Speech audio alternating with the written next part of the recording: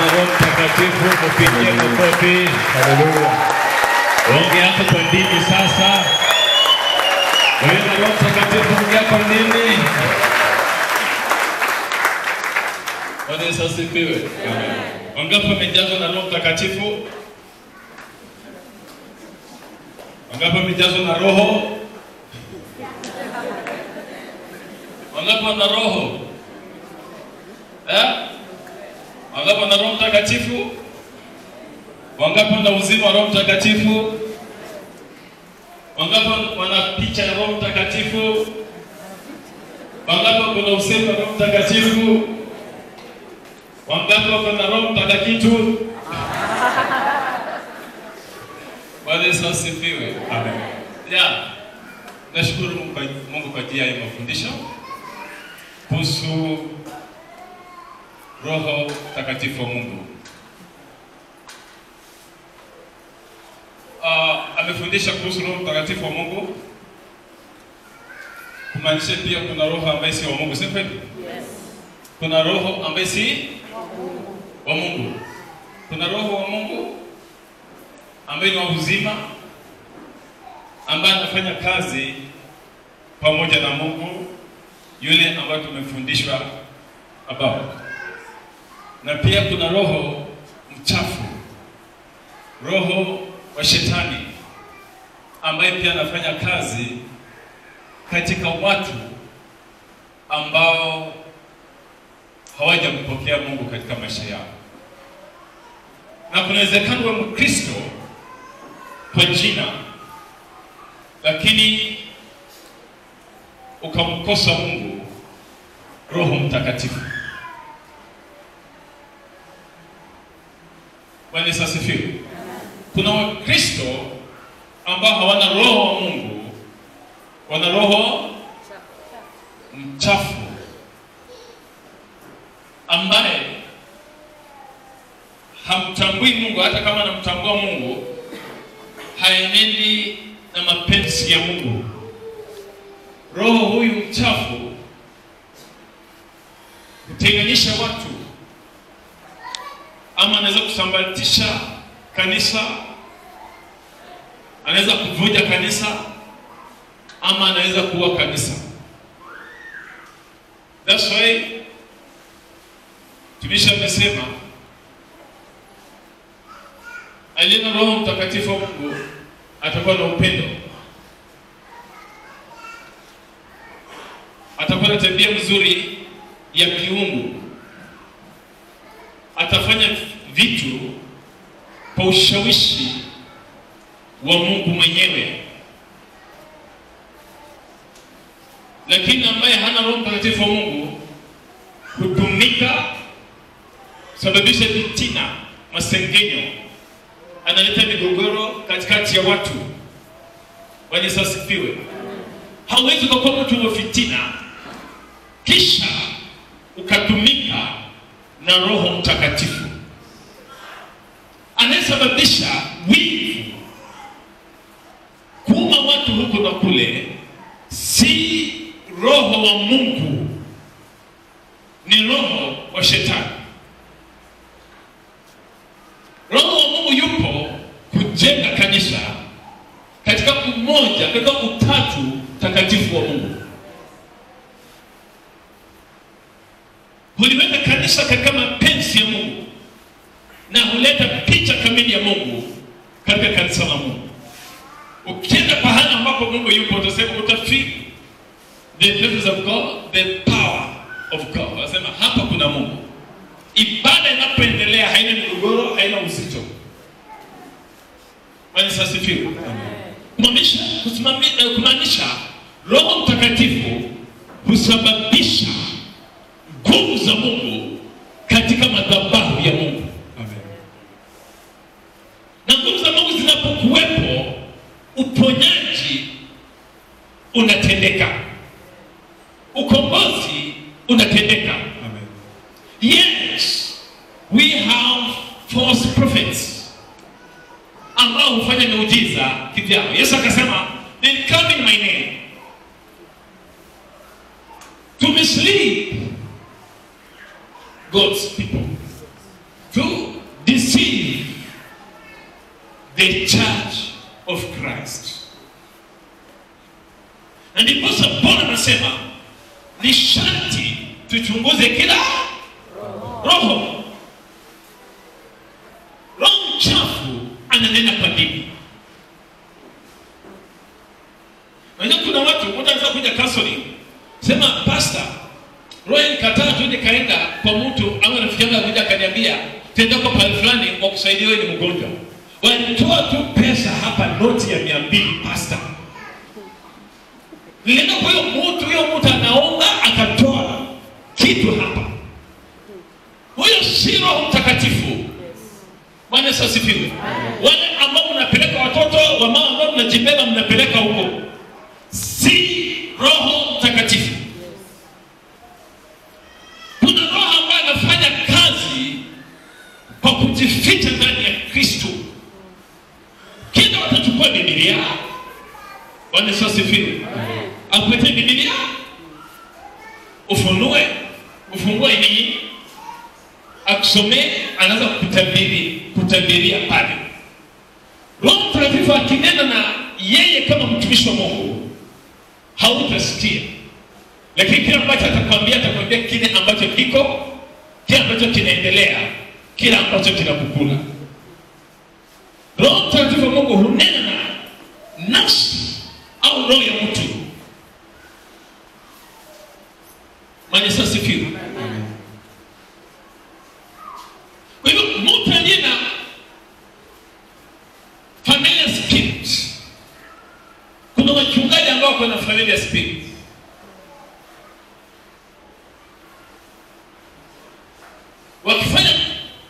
Wakitaka kufanya chochote ama kukuhudumia, kuna vitu vyao ambavyo watafanya ndiposa kushughulikie katika mapenzi ya shetani, si mapenzi ya Mungu. Bwana asifiwe. Tumekuwa tukiongelea kuhusu aina za uchawi. Sema kuna red witchcraft, kuna white witchcraft, na kuna black witchcraft. Bwana asifiwe. Anasema kwamba white witchcraft inatumika kwa makanisa ambayo yamefunguliwa kwa ajili ya kumtukuza Kristo, lakini imetawaliwa na familiar spirits.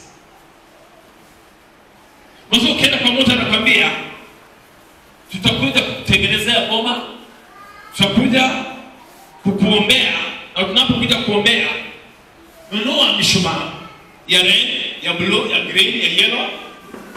Tafuta kuku mweupe au kuku mweusi, uende ununue kitambaa cheupe na chekundu.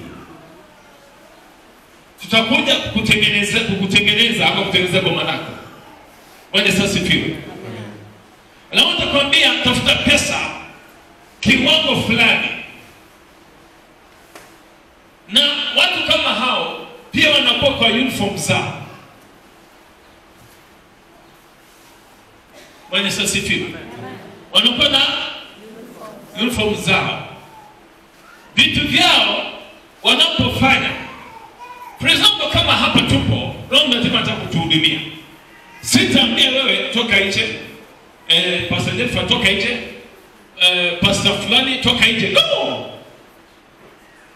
Kama ni cha Mungu, atakuhudumia jinsi inavyohitajika.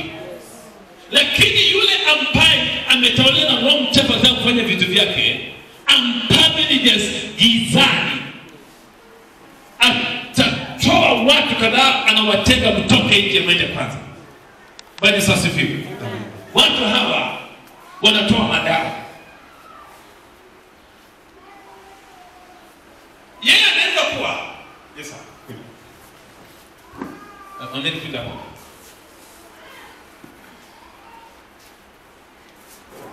Huyo hapa ni mtoto wake hapa. Alafu yes sir. Yeye ni pastor amekuja, aliye na familia spirit. Sema yeye anaanguka kifafa.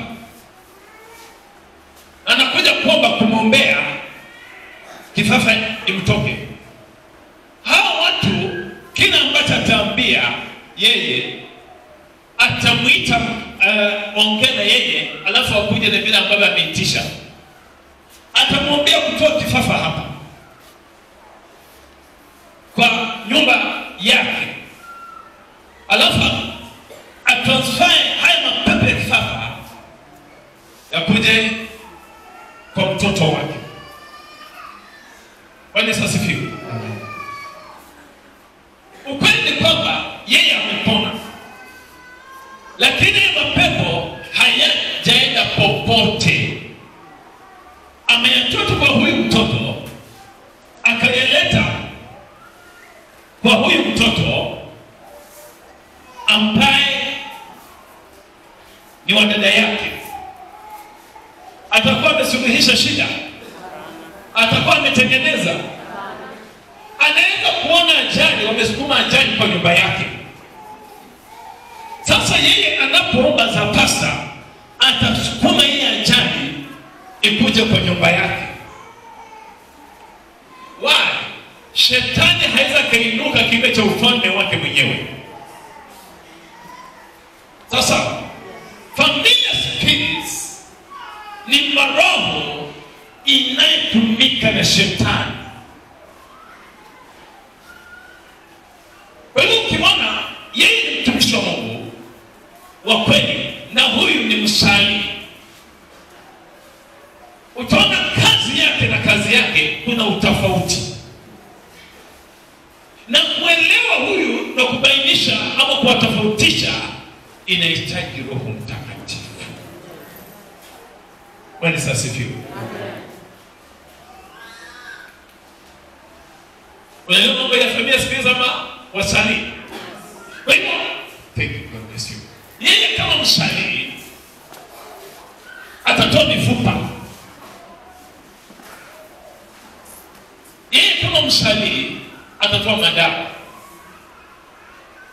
Yeye kama msali atachukua nafasi ya Mungu. Ukienda kwa mtu kuombea na kwambia mimi naweza itapita nayo kama chochote nina nini.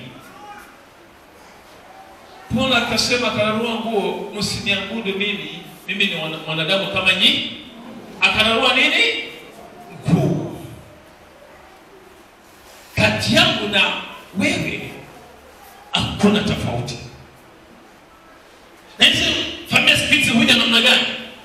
Wakati ambapo yeye kama mtumishi wa Mungu anaacha njia za Mungu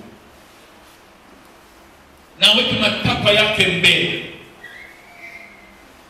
Roho Mungu atamtoka na Roho Mtakatifu ataingia. Nasa hapa Kenya tumekuwa na watumishi wa Mungu wazuri sana, lakini nini nimewamaliza? Tamaa. Tukiweka mioyo yetu kwa pesa, Roho Mungu atatuacha. Sasa kwa kile miradi, okay, naona yeye ako hivi. Huyu ako hivi. Anasema sasa, mimi nataka kuwa kama yeye. Nitaweka mambo na pesa ambazo zitaharibu ushirika na sauti ya Mungu maishani mwetu. Bwana asifiwe. Na hapo Roho Mtakatifu atatoweka na roho mchafu ataingia.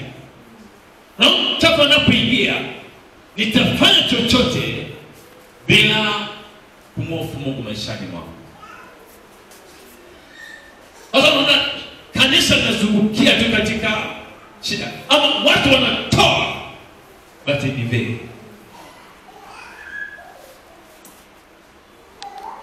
Bwana asifiwe. So penye Mungu Roho Mtakatifu yupo, as he said, there's grace. Bwana asifiwe. Hawezi kutembea chini ya neema pasipo Roho Mtakatifu kuwa pamoja na wewe. Unapokuwa chini ya neema, kibali cha Mungu kitakuwa pamoja na wewe. Joseph alikubalika na akakuwa na kibali mbele ya Farao kwa sababu he was under grace. na grace ikaleta favor. Biblia inasema kwamba nitawanyenyekesha wafalme mbele yenu.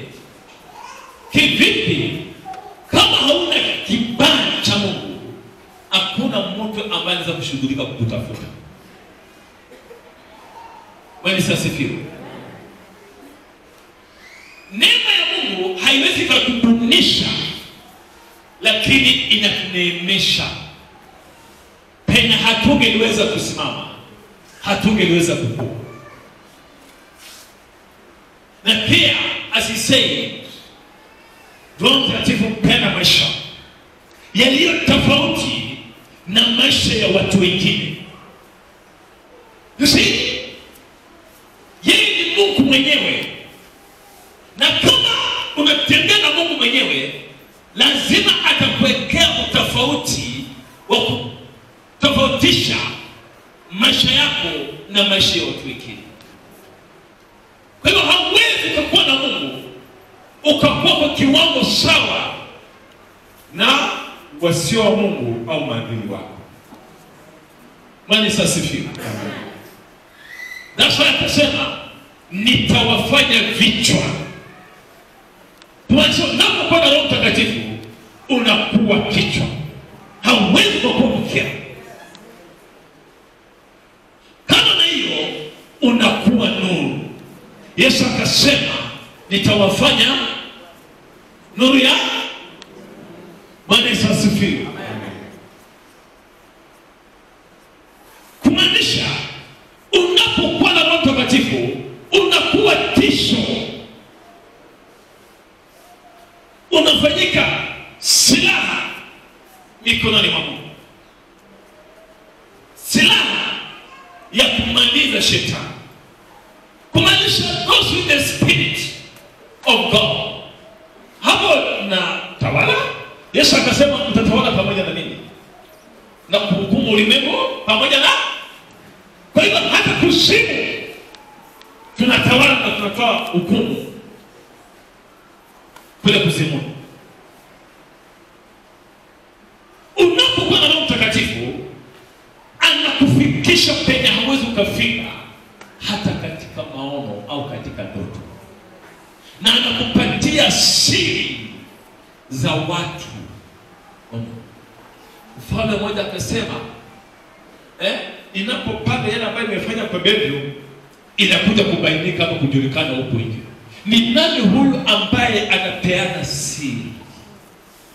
Wakasema kuna mtu akawa anaongelea kuhusu Elisha.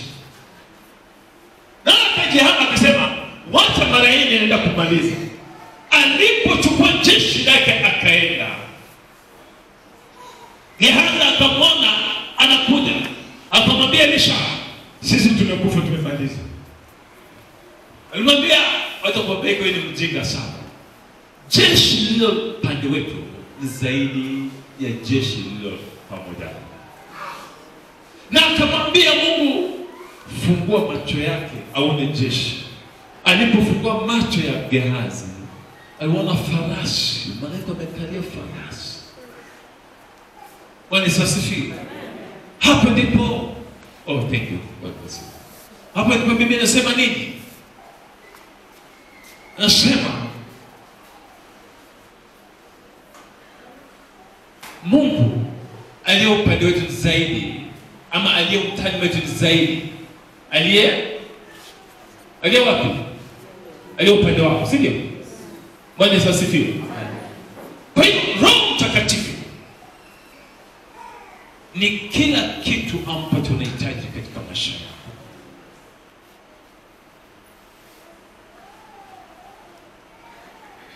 Hatuwezi jinsi alivyosema, hatuwezi tukashindana na shetani pasipo Roho Mtakatifu.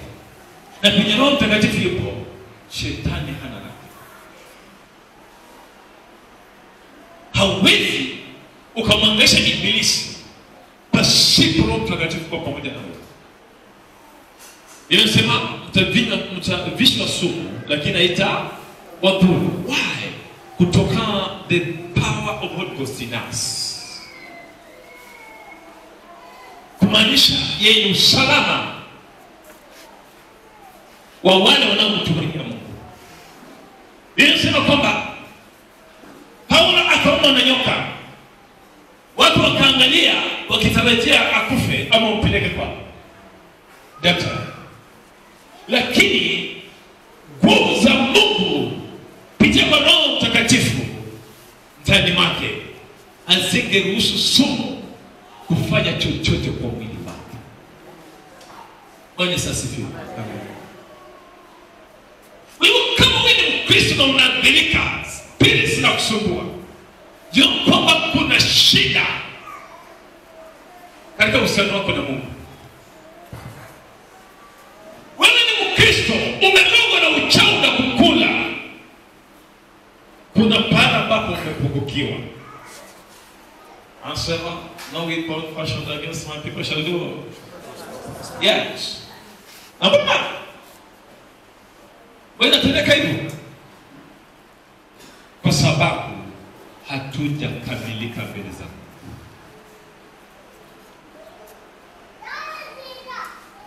That's why lazima tumenyane na udhaifu ambao tuko nao ili akapata nafasi ndani mwetu. Anapopata nafasi ndani mwetu, shetani ataona cha mtema kuu. Hawezi ukafunga na kufungua pasipo Roho Mtakatifu kwa pamoja na wewe. Kwa hiyo Roho Mtakatifu anatoka pamoja na Mungu. Yes, he's in heaven. Niko hapa duniani, lakini we are one with God. Sema mtaweka mkono kwa jina langu na watapona. Kwa hiyo anajua shida zinazomanasi. Yeye napo mwekazani kumwekea mkono na yeye mbinguni anatenda. Bwana asifiwe. Nimefika hapa, shetani ametawala. Ninapolaani falme za giza na kufunga malango ya kuzimu, mbingu zinaweka tiki.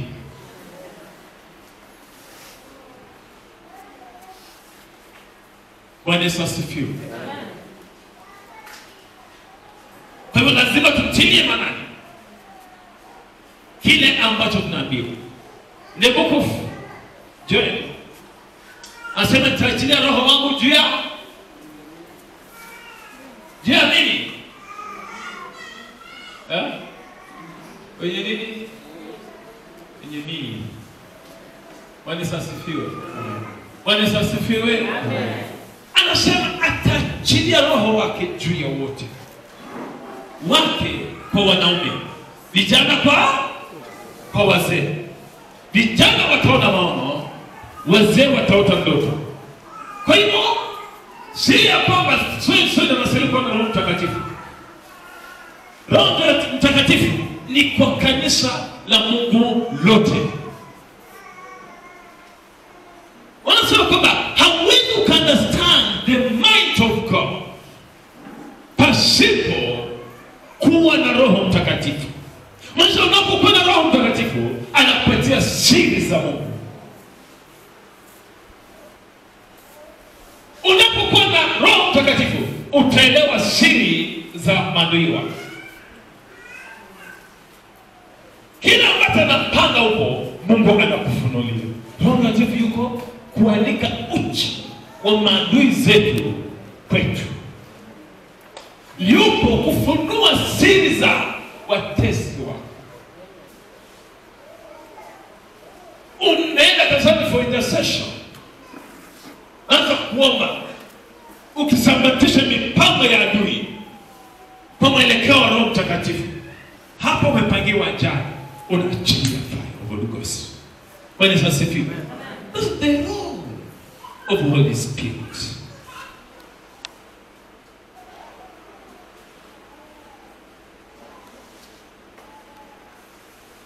Unapokuwa na yeye, you cannot be